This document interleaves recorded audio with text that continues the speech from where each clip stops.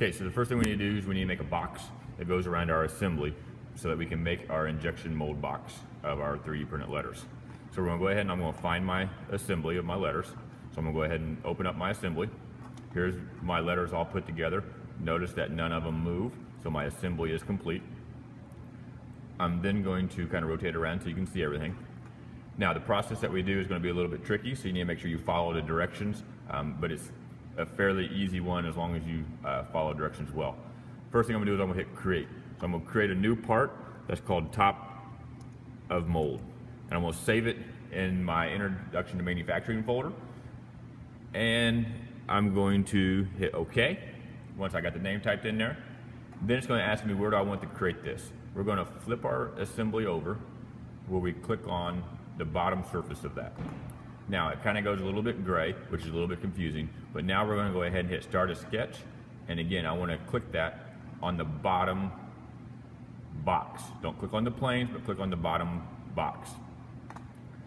Now it rotated it weird for me, so I'm going to go ahead and rotate it around so I can see things. We're going to project our geometry. So over here there's a project geometry button, and we're going to just highlight all the edges around our letters. And you can do it by either clicking on the edges or you can simply click on each rectangle. Notice here I clicked on something I wasn't supposed to, but that's okay. Now I'm going to make a rectangle around all those letters. We are in inches, so we want to make sure that we do dimension everything in millimeters, so when we 3D print it, everything turns out okay. So when I hit dimension, I'm going to click on the top of the box, or the top of my letters to the edge of the box, and I'm going to type in 5 mm for millimeters, and you are going to have to put that letter in there for millimeters, the mm.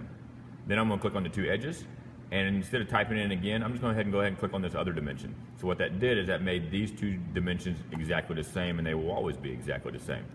I'm going to go ahead and do that around the left edge, click on that top dimension again, and also on the bottom. So what I'm doing is I'm making a 5 millimeter border all the way around my letters. I'm going to finish my sketch, and then I'm going to extrude this box, just the box itself, and I want to make sure I get all those letters. So you might have to click it. So I have an entire box.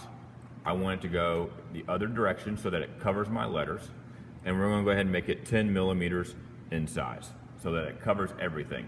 So when I hit OK, all you're going to see is my box. I don't see my letters at all anymore because that box is now covering them. Now, right click, finish edit. And we're going to go ahead and save it. And it's going to ask you want to save it, click yes to all and hit OK.